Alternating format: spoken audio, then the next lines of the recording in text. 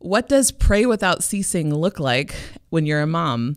Today we sit down with Jackie Francois Angel to talk about encountering God's grace in the day-to-day. We hope you enjoy. Welcome to Life Beyond the Chariot, a faith and family series from the St. Philip Institute. We believe we are called to not only know, but also to live the truth of the gospel within our homes, in our workplaces, and beyond. We believe we are invited to encounter Christ in the messiness of day-to-day life and to live as his disciples.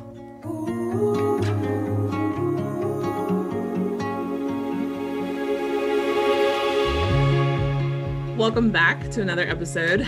We are really excited because we have a special guest with us this week, Jackie Angel. Some of you may be familiar with Jackie from the Ascension Presents videos, but Jackie, thank you so much for being with us today. Yeah, thanks for having me, you guys. It's exciting to be here and get three moms talking. Yeah, it's gonna be good. It's going to be really good. So Jackie, will you tell us a little bit about yourself before we dive in? Yeah. So my name is Jackie Francois Angel. I now live in Dallas, Texas, and work for the Word on Fire Institute as a fellow for marriage and family life. But that is a recent thing. I'm originally from Orange County, California, my whole life, and have been involved with youth ministry ever since I had my conversion at 18, and kind of like a deeper conversion of my Catholic faith. I was raised Catholic, but not a very good Catholic. So, and since then I've been involved with youth ministry, have been traveling and speaking, and I'm a singer-songwriter, so leading worship as well. But yeah, so I've been doing that since 2007 and married my lovely husband, Bobby Angel, in 2013. And we've done ministry together, speaking about theology of the body and different things, discernment. And we have 4 lovely children, 6 and under, and they are nuts. And Nice. I think I was telling you before, my husband and I got married shortly after you guys did. And it seems like every time you have a baby, we have a baby. yeah. Pretty close. So I totally understand the chaos of 6 and under. Yep. Bobby, when he goes to the office, he's like, just survive. Okay. And then I'm like, survive. Like you kind of like, just make sure they're alive when I come back. And, there you go. Oh man. Yeah. Yeah. Awesome. Well, thank you so much again for being with us. And we're going to talk today about constant prayer. We've been going through the Marian virtues and this whole idea of constant prayer. And Mickey, maybe you can define that a little bit better. Just always being in the mindset of being in the presence of God, that basically there should be no time in our day where it is wasted on things that aren't from above, which is really difficult. And I feel like I was way better at it when I was in college. Went to college on a monastery. They had monks on campus and we could join them for prayer. And I was not distracted. If I wanted to go to the chapel, I could just go. I didn't have to pack a diaper bag or get anything ready. And if I wanted to read my Bible, I could just do that. And so I feel like it has become more challenging as a mom to be in that state of uniting everything with God and just being in the presence of God. Not that I have to be doing vocal prayer 24/7, but just being in that state of God's presence. And that's been a challenge for me. And I feel more so now as a mom. So I'm a work in progress. Aren't we all? Yeah. I remember reading Mother Teresa. I don't remember if it was like a quote from Mother Teresa. I think I had this little book that was like all these quotes from Mother Teresa. And she was reflecting on, I think it's 1 Thessalonians 5:17. It says, St. Paul says, pray without ceasing. Mm-hmm. And you're like, how do you pray without ceasing? Like you're constantly praying. And Mother Teresa said, often when we hear that scripture verse, we think like, oh, well, you have to constantly be on your knees, or, how can you do this unless you were a monk or or like a nun, you were like in this convent and you're just always praying. And she said, but everything we do, every thought, every conversation, every word is glorifying God. That's what it means to pray without ceasing. So she basically was like, so when you're folding laundry, that's praying without ceasing. That's a prayer to God because you're loving your family again. Like, and I love being a mom. I hate housework. Okay. I hate housework. Same. So, yeah. Okay. So I'm not, okay, laundry, like I can do laundry. It takes me about 3 weeks to put it away. So, like that meme spoke to me when I saw that. It was like, yes, I feel that deep in my heart. But, even like doing laundry or like cooking or just all these like sweeping, I'm not necessarily a fan of those things, but Mother Teresa just saying like, even those small things, or changing poopy diapers all day, like that is an act of love. And so that is a prayer to God that glorifies God. And so when she said that, I was like, okay. So every conversation that glorifies God, that's a prayer. That's praying without ceasing. And actually, you guys talking about the Marian, the Marian dimension, Bobby and I are consecrated to Our Lady. And then I actually just did the Divine Mercy consecration. I think it's Father Donald Calloway wrote right. And that's like through the little way of St. Therese, who Mother Teresa took her name, Therese from St. Therese, the little way. And St. Therese was all about, right, doing small things with great love. And Mother Teresa, that was her whole thing, doing small things with great love. And St. Therese in this Divine Mercy consecration, the whole thing was everything praise and thanksgiving. And that just was like, yes, that's exactly in everything praise and thanksgiving. So when I find myself in those times that it's like I'm super, just complaining or annoyed, I just have to like really just stop for a second and be like, thank you, Lord. Like, thank you, Lord. Because tomorrow it could all go to heck. You just don't know. Yeah. Like not even today could be your last day, because it could, tomorrow, today could be your last day. But like tomorrow, it really all could go to heck, and you just don't know what could happen. And like we are like, Jesus come back, but y'all don't know what kind of chaos would come with Jesus coming back. Okay. It's true. And so just to every moment be thankful, to every moment trust in God, and just in everything praise and thanksgiving. That has helped me a lot especially with having little children who are constantly whining and complaining and bickering at each other and hitting each other. I'm just like, oh, dear baby Jesus, have mercy on Right. Lord, baby strength. Right. Amen. Amen. No, I love that, because it helps us to have like a deeper awareness of God's presence in the day to day. Because I mean, laundry, you spoke to my heart with laundry, like, because it never ends, and there's always mismatched socks, and the frustration that comes with all of that, or just like we want to care for our families, but there are things to do, and there's order that's needed, and it can be really tempting to get so caught up in the desire for clean floors or things to be in a particular order, that we can forget that there are grace-filled moments, that when people aren't screaming or begging for snacks or anything, and even the begging for snacks and the sticky fingers and all of that, those are grace-filled moments too, and to learn to be grateful for all of that. Yeah. And I will be the first to say that, man, if I could, I would have a chef, I would have a maid, I would have like constant, like a masseuse on, like, hey, come here, like, I just let me be princess. So I feel like my means of sanctification is absolutely motherhood, because I do not desire to, again, it's a constant service. Like when I was just reading a reflection on when Mary said, I am the handmaid of the Lord. You're like, oh my gosh, like she literally wasn't just saying like, I'm the handmaid of God, like I'm literally going to be the handmaid, like the servant of this little baby. And when you have kids, you're like, yes, you are just constantly you are serving. I mean, just constantly, it's a constant gift of self. It's a constant pouring out. But that, I mean, for me, I just see, a lot of people don't want to die to self because it's not fun. And I'm like, oh, I can see how for me, this little, I am self-centered, and I want to be a princess, take care of me, I can see how, like, again, that's my means of sanctification, is I'm constantly having to die to myself and literally getting on hands and knees and wiping up stuff off the floor. But also, again, dying to self and finding that beauty comes from being a gift. And again, these acts of service, that there's so much love in that, because it's humans that you love. It's an act of love to cook when you don't want to cook, and when you bake, so for me, it's just, again, learning how to actually love, because I am selfish. And I feel like our culture teaches us like, hey, it's all about you, like be selfish. And I feel like kids are like the number one way to how to die to self. Like they teach us how to serve, right? How to love. Amen. Yes. It was so funny because I was watching one of your and Bobby's videos about how kids make you holy. And he was like, kids are a death. And it was a small pause. He's like, to self. Yeah. But it's so true. And I think one of the things I really I'm trying to work on, because I've been a working mom ever since we've had children. This is my very first time homeschooling my kids, working part-time. So I'm at home with them all day, which is a different level of presence to my children. Mm-hmm.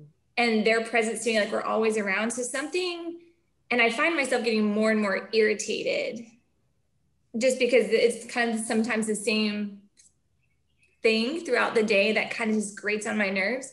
And I really tried, as we've been going through these Marian virtues, I really tried to be like, okay, what does it mean to be in a constant state of prayer? Like Mary was in the physical presence of Jesus.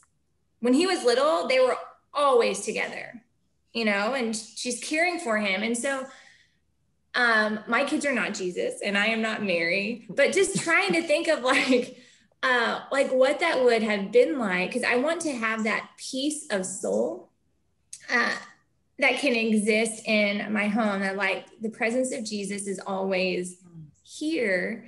And every morning, well, almost every morning when I'm on top of the game, my kids and I will start off our day with like a morning offering where we thank God for everything, but we also ask him for the grace for something. So almost always I ask for the grace of peace, because I want to I want that to be the vibe of my home. And I want my kids to experience that.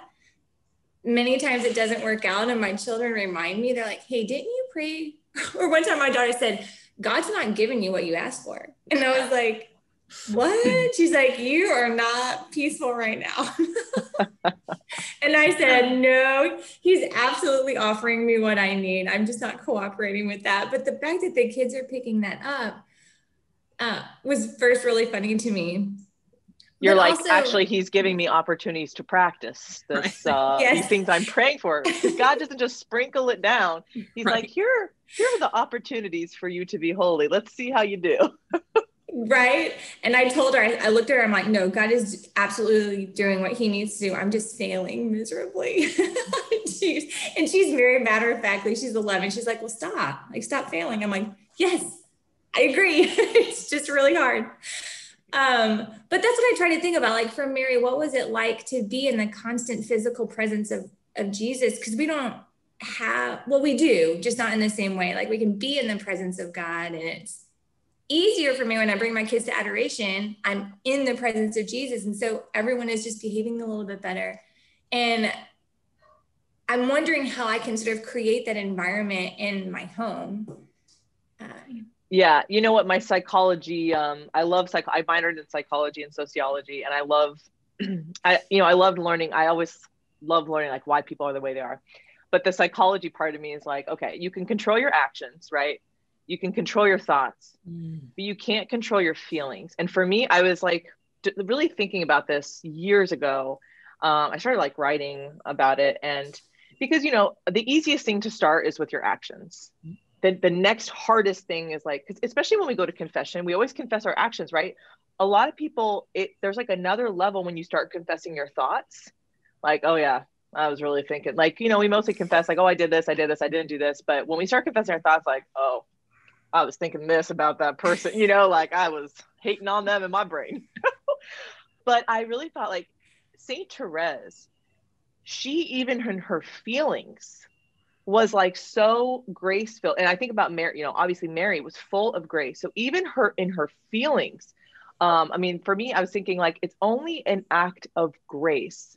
It's only by grace that even our feelings will become at some point, right? Well, that's kind of the goal that, like, okay, so for my kids, when they are, I can tell you as a mom, when you have to tell your kids like 100 times, you're like, because I feel like as a mom, you get annoyed because you're like, I have told you this 100 times, or like, you should know better, right? Like you have that feeling like, you are my child, like you should know better because I've told you a million times, even though you're only 4,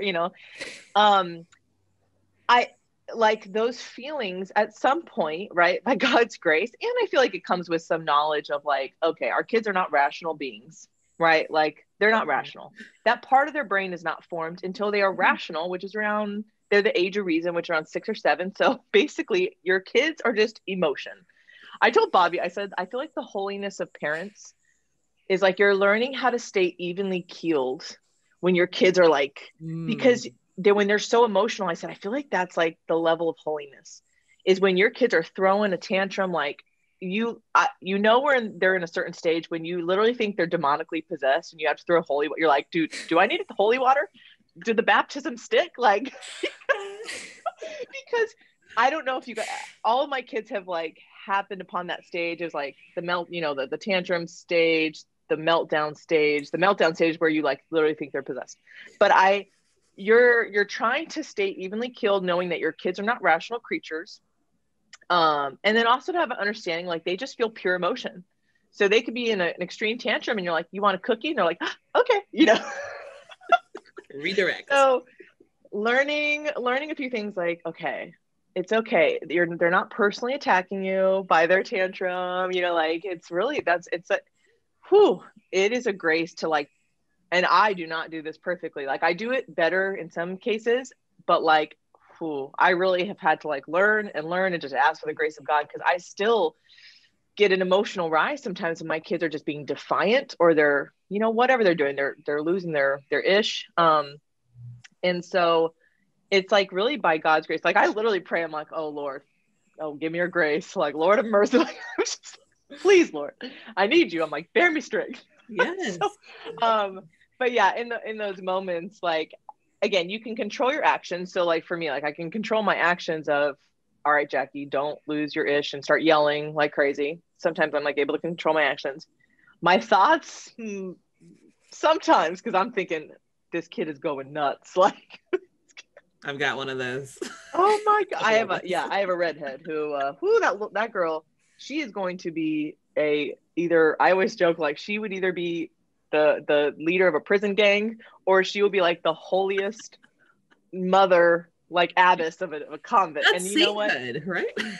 Dude, she says so. She's my little philosopher though. She's 5 and she asks like, what is a human? Like she asks like, is tomorrow today? I'm like, no, today is today. Tomorrow is yesterday, was tomorrow's today. Like she asks like these, like, like who exists? Like, does God just exist? Like, or who was before God? I'm like, you're 5. Like, why are you asking these philosophical? But she does. So I think she's going to be like my little, but anyway, so when it comes to your actions, your thoughts, and your feelings, again, you can control these two. That's why we confess our actions. We don't confess our feelings. And I remember reading somewhere that helped me a lot as a mom, reading somewhere, it's like, it's okay for your kids to feel and to affirm their feelings. And because I feel like probably a lot of us growing up, like our parents did not affirm our feelings. Yep. They're just like, stop it, And now granted, there are times I'm like, I do want to affirm, like I tell my one daughter, I'm like, it's okay to be sad.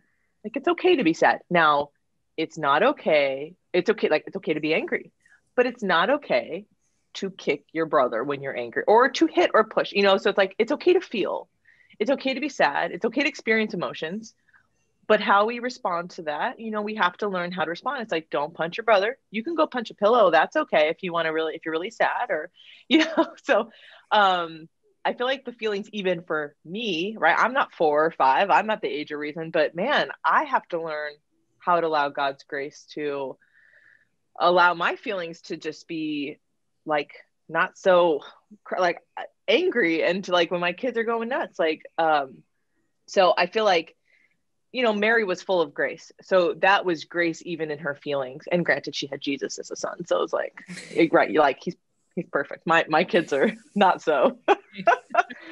So I feel like the goal of just parent life is like, again, to just be evenly keeled when the emotions of all these other children are like off the charts. And that's really just, I feel like in those moments, you just have to ask for God's grace. Like, God, give me the grace. Like, help me, Lord, help me.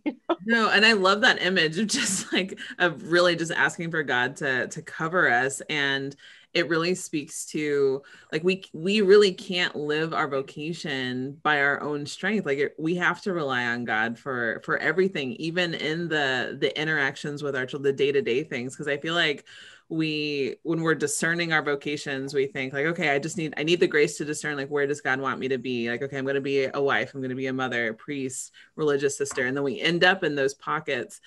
But now that we're in that vocation and we're living out the sacrament, like that reminder that we know it's a daily, it wasn't like we got all the grace we needed right at this when we celebrated our wedding. It's a daily drinking in of God's grace. And we there's no way we can raise our children without being reliant on God's help. And you said earlier, Mickey, like when you're single, like, or for me, when I was single, I was able to go to daily mass. I could sit in adoration, like after daily mass for hours, like I could do whatever I wanted. And now as a mom, I can't, like, there are ways I've had to die to myself in even my prayer life. And so what I kind of want to say is like, your prayer life is constantly, like, I constantly have to recalibrate constantly, because certain things, you know, when I start realizing like, oh shoot, my prayer life is, you know, like falling away. So like, and Bobby and I, as a married couple, you're constantly recalibrating. I feel like with every new event in your life, you're constantly saying, okay, how can we kind of, right, like pray better now? Like how can we help our family pray? So we're constantly, it's not just like a once and done, like, all right, this is what we're going to do in our day. It's like, because every day is different. You never know. So you know, we're constantly like, okay, how can we pray better together? How can we get better, like together apart? Like, what's our prayer life going to look like? But that's a constant conversation. So anyone who maybe is feeling like, cause I don't have it all together.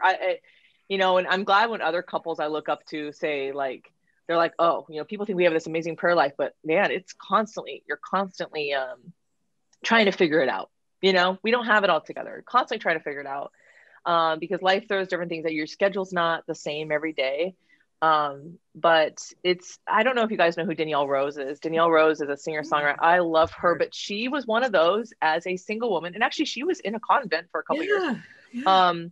She wrote an album called Monastery, and it's like a play on monastery, but she realized she had this lot, like, it was really hard for her, who had been going to daily mass, just like I had since I was 18, to, once you realize, like, when your kids are little, and there's like, right now I have kids constantly napping. So I have a kid napping in the morning, and then my other kid naps in the afternoon, or like at noon, and then my other kid naps right after. So it's like, at some point, if you go out of the house, you're ruining a child's nap schedule, and all hell breaks loose. And you're going to have to do it at some point. But she was saying like, she realized at this moment of time, it was better for her to not have to take her kids to daily mass in the morning at her schedule, because it was better for their schedule than hers. And she said it was really hard, you know, and it's really hard when you're like, this is what I want for my prayer life. And I have to do it right now for the health, not like we're never going to start again, but it's like, you always have to calibrate with your kids growing up. And like, I do want to start taking my kids to mass, daily mass. Cause I used to go to daily mass with my first two, and then I was pregnant with my third. And I was in such pain in that pregnancy. I literally could not lift up my two toddlers when they started running in different directions. You know what I'm saying? I was like, Lord, I am so sorry. I can't do this right now, because I'm in such pain and I'm not paying attention. Like, literally, I'm here, but I'm not here, you know, and I'm in such pain. I can't even do this. And God, guess what? God's like, I still love you. Your worth and is not dependent on what you do, Jackie. Like, and that was really hard. I had to really realize, like, God was like, I still love you. I still love you. Like, cause I felt a lot of my worth was in going to daily mass. It was in doing things for God. And so I'm telling you, that's when the mental prayer had to become like, I'm like, okay, my husband and I try to pray in the evening together. We do our Bible in a year and stuff with Father Mike. And, you know, we're trying to, when our kids go to bed, and even that's kind of late. But still, it's like, all right. But even my mental prayer game has had to get stronger during the day, of like, all right, let's take this opportunity to, you know, to live, like, to talk to God, And I don't know how other people do that. For me, I love nature. And so when we look outside, we just moved to a house that had like nothing in the backyard. And I'm like, I can't do that. I can't do that. I love nature and I love seeing birds. I've become the weird bird lady who knows like the bird calls. Oh, you guys, I'm so stressed. COVID turned me into a bird lady. And so I got a bird feeder, and the kids, we see these cardinals, and I'm just like, look how beautiful this bird is. Like, look how beautiful God made these beautiful birdies. We have these like blue jays and these woodpeckers and these bright red. So like looking at nature and praising God, and kids do that so well.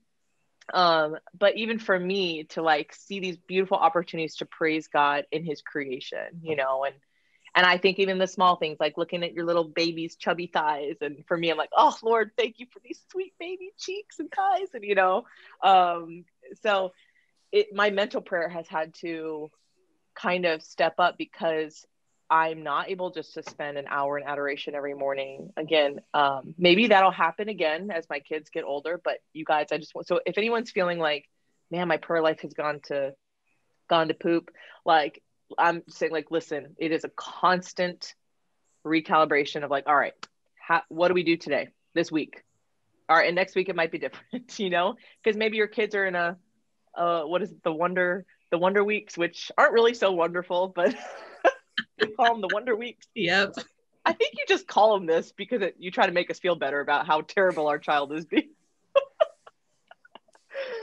So yeah, recalibrate constantly. Oh, I love that. Yeah. And I think too, something that makes it difficult is when women have children, it's a beautiful interruption, right? But I think a lot of it is unexpected. Like at least for me, I don't want to speak for everyone. I think for me, it was like, oh, these things that I used to do a lot that are good, I can't do these good things in the way that I want, that I think bring glory to God. And sometimes that resulted in a loss of myself. So then it was hard for me to even figure out, oh, I see God in nature, you know, and then to be able to focus on that, you know? And so for me, it's been a lot of just more self-discovery as a woman. When I do that well, my prayer life is much better. And I would say you need to communicate, like we as women, because I just hear the stories of a lot of moms. I'm like, okay, communicate with your spouse what you need. Because sometimes like Bobby will come home and I'm like, he's like, do you need to go for a drive? I'm like, yes. Yes. Do you need to go pick up some fast food? That's right. Like I'm like, today has been, you know, he comes home as quickly as possible. And I'm so thankful. But again, communicating our needs and even maybe saying to our spouses, like I really need some alone time when the kids go to bed to pray, to read, or maybe it's like, I need to go for a drive, or I need to go out and eat. Like for me, when we lived in California, it's like, man, I need a beach. Like I need to go to the beach. I just need to like sit and hear God, you know? And so I feel like we need to, again, you're learning more about yourself. You're kind of discovering like, man, because we need to be sane too, you guys, like we can't, we do. And especially like if you're an introvert and you need alone time. I mean, Grant, I'm an extrovert and I need alone time. I think with kids, kids are constantly on you. You're like, I need space. Right. We just need to learn to know ourselves well and to know how to communicate that with our spouses, because that helps in turn make us a better spouse and a better mom. So, you know, just think, I think it's good to kind of think like, do I need time to read? Do I need time to be alone? Do I need, you know, how, again, maybe just sit down with a journal and like write down what it would look like, what you would love to do. Like, you know, I would love to read the Bible with my kids. Well, what time of day would be the best for that? You know, I would love to read the Bible by myself. What time, you know, just really kind of practically looking at the day and what we need. And again, to just allow us to have time with God. And then again, those moments fuel so for me, I started memorizing scripture when I was in my early 20s. And I am really glad I did a lot of that work early on, because scripture constantly, like it says in Colossians chapter 3, it says, It says, let the word of Christ dwell in you richly. Mm. So we want the word of Christ to constantly dwell in us. And which means, number one, we need to read the Bible, right? Like the Catholics are we're notorious for like, you don't read scripture. So number one, we need to crack that thing open. Number two, we need to memorize scripture. And because then it can really dwell in us richly. And whether that's the Psalms, whether it's, for me, I'm like, go to Romans 12, memorize that whole chapter, because that chapter is like pretty short, but it's like one of the best chapters in the Bible is Romans chapter 12. Just start memorizing there. But that for me throughout the day helps, because then I'm recalling scripture and it's in my head. So I don't know, write it on your mirror with like not a Sharpie, a dry erase marker. Dry erase marker, start writing scripture maybe on like your bathroom mirror for like a verse of the week. But like reading scripture with your kids, letting the word of Christ dwell in you richly. And man, my daughter, she's 6. She loves reading stories, the Bible stories with me. And we have a lot of different Bibles that we use, but we just got her own, who is it? It's like a youth Bible. Nice. It's the actual Bible. So there are parts I'm like, don't read that part yet. That's not so great. But it has like pictures. It's a Catholic youth Bible. And I'm trying to remember, it's not Ave Maria. I'm trying to remember who it is, but she loves reading it. So we sit down right now. I told her, I said, we're going to start with the Gospels. So let's start with Matthew. And we're reading like a chapter. We're trying to read a chapter a night. Again, and we're not perfect. So some nights it doesn't happen. But those kind of things, just kind of figuring out like for yourself and for your kids, like what are the ways that we can bring God into the everyday and even in all the conversations. I think we just have to kind of always, again, like what you said, like we're always thinking about God. It's a constant prayer. Yeah. No, Jackie, this has been such an encouraging conversation, even just for me personally, and like just a reminder of how God encounters us in the day-to-day, and he gives us exactly what we need, and that it's okay that it's going to be messy, and it may not be as structured as our prayer lives may not be as structured or as neat as they were when we were in college or before family life began, but like God is in all of that, and he wants us to rely on his mercy and his grace and to just fill up with that. So thank you so much for just being real with us. You're welcome. I mean, I tell my kids like after mass, if that mass because I try to tell them like, all right, guys, we're not at a playground. We're not at a jungle gym. We're at church. Okay. So like if they were being, like they were a jungle gym at church, I tell them in the car, afterwards I say, okay, we can do better next week. So even with myself, because I still lose my temper sometimes, I have to tell myself, you can do better next time. You can do better next time your kid is throwing a tantrum. Like, and I have to prep myself on, okay, so what can I do differently next time? How can I respond again in a way that glorifies God and I don't lose, and I don't have to apologize to my children, which I do apologize. And I think parents really should model apologizing to their children, because I have to ask, I'll say to like my oldest daughter, like, I'm really sorry, I lost my temper. Will you forgive me? And like, Mama, I forgive you. And I'm teaching my kids how to say sorry to their siblings. Like, sorry, I did this. I won't do it again. And then the brother or sister will say, I forgive you, but I have to model that too, because I grew up with a dad who would use some sailor words when he was putting up. I had a dad who had some Irish temper. And so I have that little Irish temper, and I have to learn how to, again, like ask for forgiveness. And then even in myself say, how can I do better next time? And like, Lord, how can I, again, with your grace, how can I do better? Even in my feelings, not just my actions and my thoughts, but even to the core of the feelings, which I can't control. How can, Lord, like just pour out your grace? So like my feelings are very, like evenly keeled when I see something happening. A child is on the floor yelling and screaming. How do I deal with that in a prayerful way? Exactly. Oh, awesome. Well, I know we're kind of coming to the end here, but Jackie, where can people find you online? What kind of projects do you have going on right now?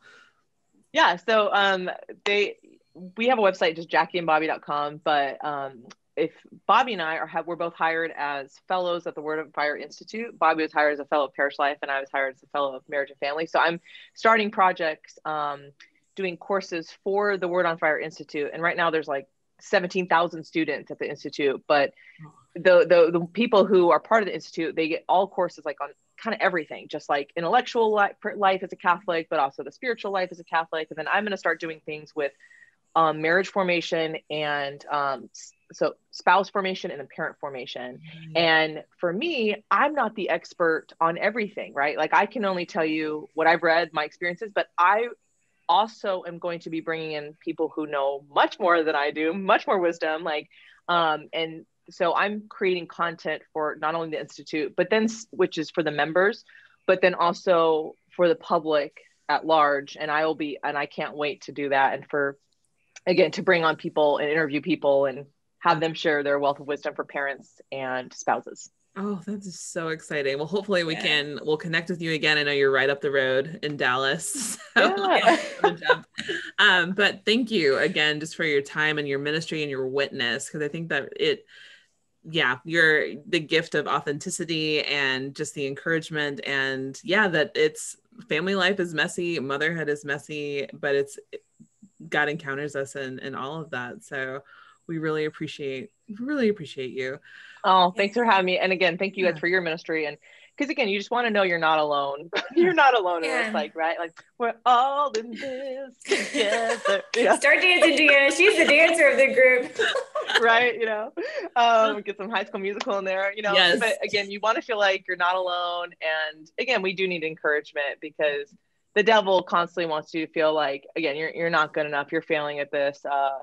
The devil just wants to speak lies, and God wants to speak truth. And you guys are doing that even just through this podcast. So thank you for your ministry. Thanks for having me on. So. Could you lead us in a closing prayer? Mm-hmm. Yep. All right. In the name of the Father and the Son and the Holy Spirit. Amen. God, thank you so much for your love. Thank you for your grace. God, there's so many graces that people don't ask for. They forget to ask for. And I ask that you pour out all those graces upon us, those who are watching, those who are listening. God, help us to love you more every day. Give us the grace to die to self. Give us the grace to have joy, to have childlike wonder. Increase our faith, our humility. And Lord, give us that peace of heart, that beautiful peace that we just so desperately long for and need. Pray for our families to be holy, our marriages to be holy, that we might be lights to the world. And Mama Mary, wrap us in your mantle, ask for all the graces for us. Say, Hail Mary, full of grace, the Lord is with thee. Blessed art thou among women, and blessed is the fruit of thy womb, Jesus. Holy Mary. Holy Mary, Mother of God, pray for us sinners, now and at the hour of our death. Amen. Amen. The Father and the Son and the Holy Spirit. Amen. Thanks. Amen. Thank you guys.